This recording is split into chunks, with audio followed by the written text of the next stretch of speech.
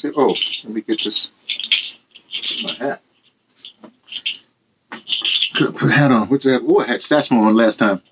Satchmo. Louis Armstrong. Cancerian. Well, he claimed he was born on July 4th. I don't believe that. You know when I think he was born? Let me find another thing. I think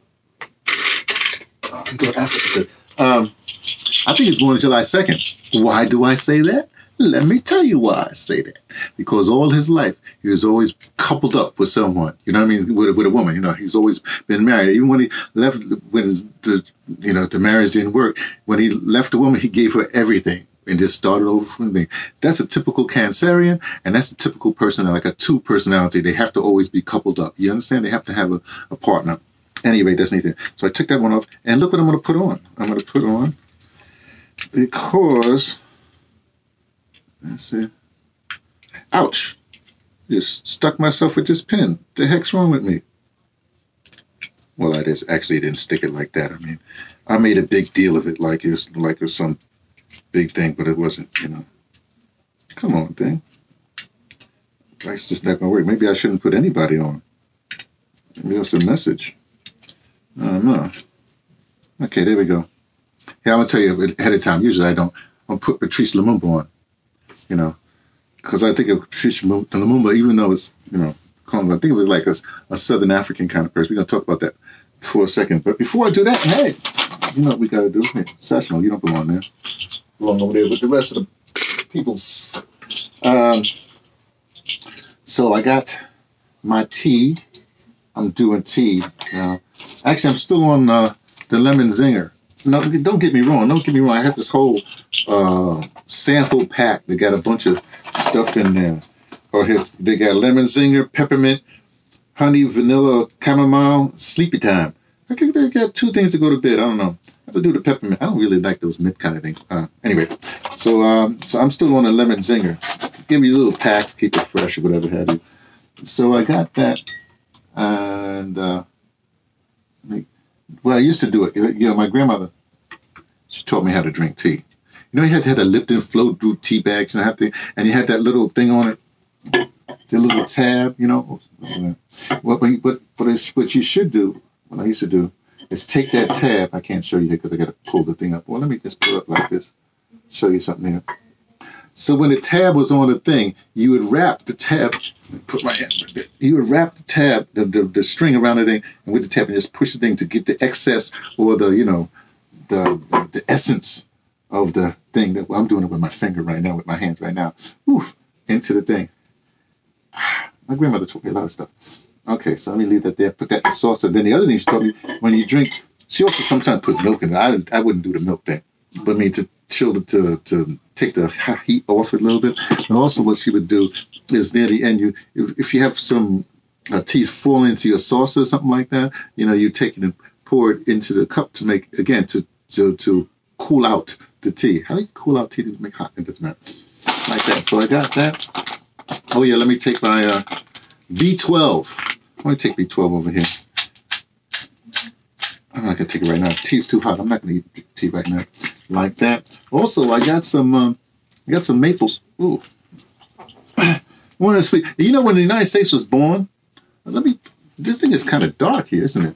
Give me some more light, man. Some light on the case. Light on this United States. A little bit. There we go. United States was born, you know, the sweetness, because remember it's the Northeast with the South, whatever it is, but they up in Northeast they had maple syrup, you know, maple syrup, and they would use it as a sweetener. And there was a thing between maple syrup and cane sugar, and of course, well, cane sugar won out was because maple syrup you can only get it from maple trees, and there was, you know, the plant, you can make sugar cane sugar plantations. Large swaths of land is not enough maple trees, but you have the cane is the thing. You understand what I'm saying? So anyway, so you know, so I'm not going to sweeten this tea. I'm going to be raw. This is an homage to my associate down in Dimbaza, because the police tried to beat him up. the South African SAPS police services. Yeah, South African police services. That's the name of it. saps, you know. So anyway, that's when they happen. South Africa, man, Africa itself. I heard a report. Wow, this is something. Still slightest. Still not enough for me. I'll leave it alone. Make like I'm dark skinned. I'll be really dark. Instead of coffee, I'll be dark. You know. Anyway, there's some stuff with this pandemic, this panic. You know, this panic. It's interesting because people like, I think, South Africa, a lot of people are using this excuse to do stuff, you know. I remember one time I was in South Africa and I was talking to somebody. I think the guy was from, I forgot where he was from, not from Zimbabwe. It was from Zambia or I forget, or DRC, some place he was from. Anyway, so I said, well, you know, how'd you get here? This was just regular conversation. Well, you know, we had a problem with the borders. So, oh no, we don't take no borders. So, he says, hey, this is our region, you know. There are ways. We know ways to get there. So there's a lot of to last 20 years, whatever, at least since whatever, because of the economy in South Africa is so much that a lot of people from these other places, the number of neighboring countries, but not so much Namibia because they're all connected at the hip. But, you know, like the DRC, not so much either Botswana. They have a whole other thing. But not even Lesotho because they're still, I want to get to that. Anyway, but places like not even Mozambique, really. Mozambique had a different kind of thing. It's just the language, you know, like that. But mostly Zimbabwe, Zambia, well, DRC, even though they have French, you know, whatever have you. Certain countries, and then, of course, if you get Zimbabwe, you know what I mean, or even Zambia, then you have countries, you know, people coming down from, or Kenya, you know what I mean? You have people coming down from other countries, like, then you have the whole Eastern African thing coming on down. Anyway, look what I got. I'm going to get that in just a second. Let me just take them. I know, I don't really snack a lot, but there's certain things I really like. Chocolate, of course. But then I found this thing here. First of all, there's New York kettle chips. I like the kettle process when they make the kettle chips, right? But they also have sweet potato. I like sweet potato. Now they have sweet potato, kettle cooked sweet potato chips. I just got to try it. Just a second before I take my tea. Let me just try it.